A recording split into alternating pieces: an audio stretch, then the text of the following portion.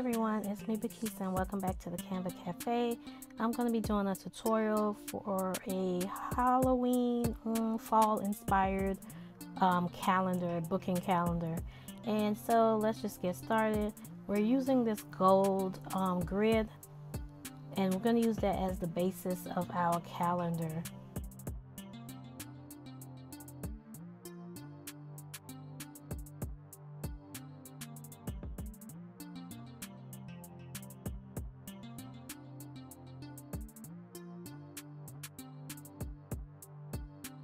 Now I'm just going to write the month, and if you want to use this all year round, you can. And instead of October, you can put November, December. You can do it all year and just keep this original template at this original design as a template, and then you can update it for any time of the year. And I'm just playing around with the fonts. I didn't know which one I wanted, but that's a lie. I know which one I wanted because I've done this one similar before, but I can't remember which font I use, and I don't feel like looking.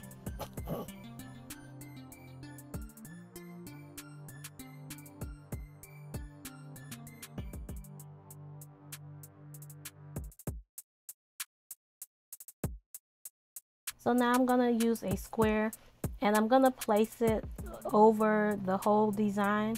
And a little tip, as I line it up, I'm gonna make it a little bit transparent. That way I can see through it to know how big or how small to make it, and I don't have to guess. So you'll see me making it transparent, and now I can see behind it, so I know how much bigger I should make it, how much longer or wider.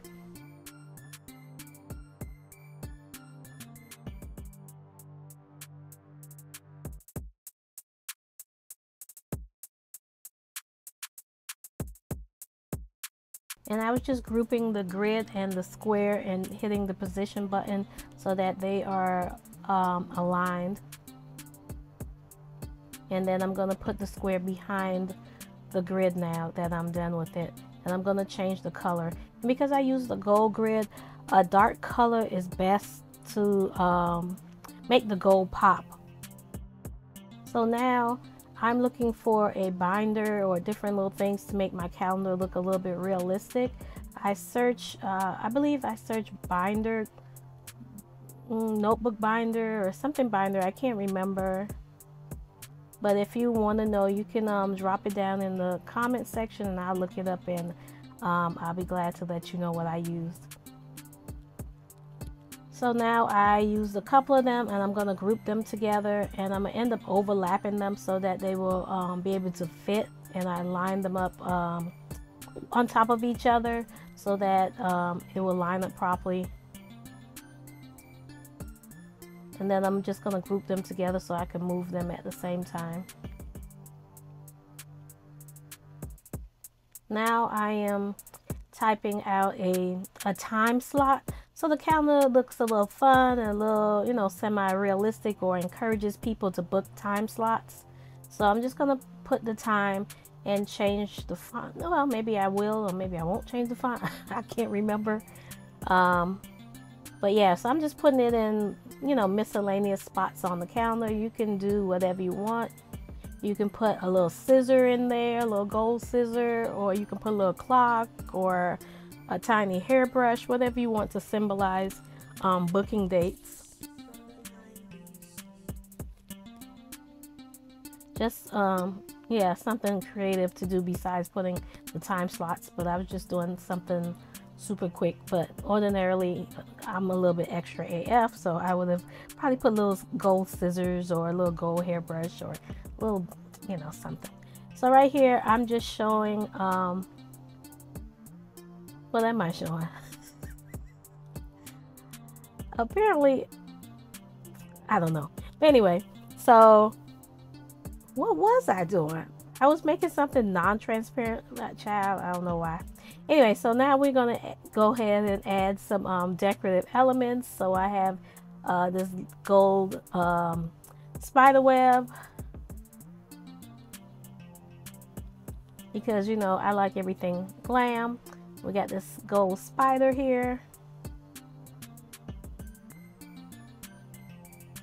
So So if you want basic flyer tutorial, you have came to the wrong channel. Okay.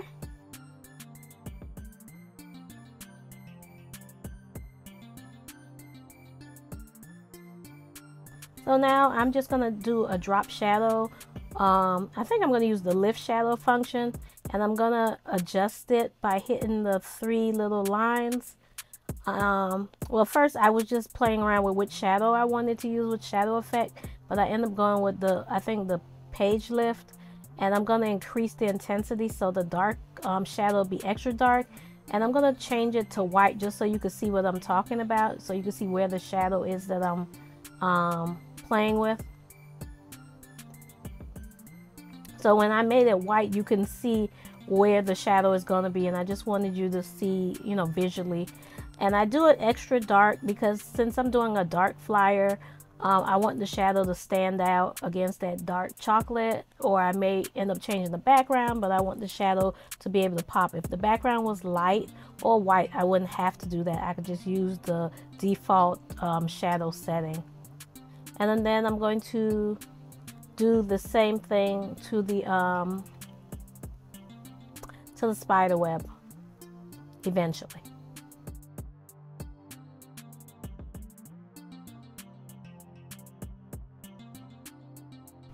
I was just adding a shadow to the binder to give it like a back shadow.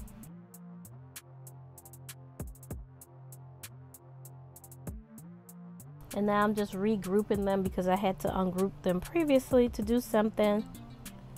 And I'm just lining them back up again. I don't know why I keep lifting it up and down, up and down. That should be something I should be doing with these weights around here. Going, you know, up and down. That's what I need to be doing.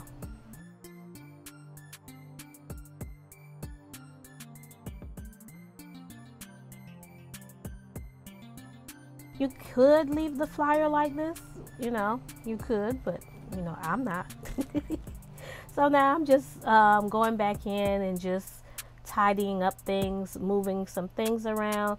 I want to leave a lot more blank space, and that gigantic spider web and spider to me was taking up too much space on the flyer, on the post, and I wanted to, you know, move them out of the way a little bit.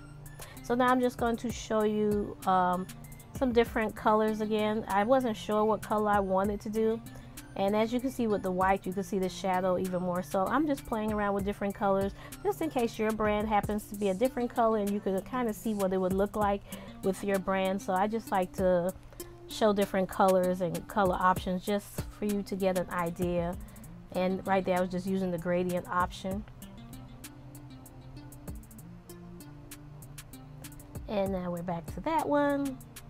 I kind of like the white. It looks clean and bright, you know, but it's not giving fall per se, even though the spider web and the spiders there. So now I'm just typing whatever I want to type. That didn't sound right. I'm typing my copy. So it's just the social media handle, and I'm changing it to black so that it can stand out against the white background down there. And then I'm going to add a social media icon, an Instagram icon. And I actually picked the wrong one. I meant to pick one that I can change the color to. So if I changed out the background, I could change up the color. But it'll work for now for this white background. And I'm just lining them up.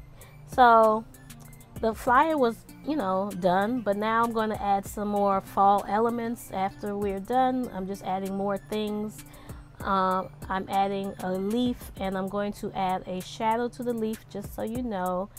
And I'm going to do it to both leaves. And then I'm moving the spider all over the place because I got tired of the spider being over there. I wanted him to be on the leaf because, you know, spiders hang out on the leaf. Yes, I'm allowed to change my mind. And then I wanted to add a little pop of color still in the flyer. So I duplicated that leaf at the bottom. And then after I duplicated it, I end up using the duotone function eventually. like now. And I'm just showing you different color choices. So if you wanted to use a pop of color or tie in your color with the leaves, you could also do that too. But I end up going with this little neutral brownish color, and I changed that color into black that it was using to contrast with, just so everything would match a little better, because I think it was using like a dark purple and I didn't like that. So I'm just putting that leaf over there. Like, I need to tell you that you can see that. Why am I pointing out the obvious? So I'm just fooling around with the leaf, just trying to figure out where I want it. You can put it wherever you like, child. And we're just switching up the colors again, just so you can see what it looks like with different colors. And that orange is everything. And that sage green. But that orange, ooh, the orange was everything. Let me know what colors you like, or what colors are your brand colors down in the comment section. And because I want the wire to look like it's metallic, I added that little gold flare so that it could kind of like bling and sparkle. And don't forget, if you found value and you learned something so far, please don't forget to subscribe and give me a thumbs up. And I'm just adding a drop shadow below the square so that the calendar has a little bit more depth, and it looks a little bit more like it's floating a little bit.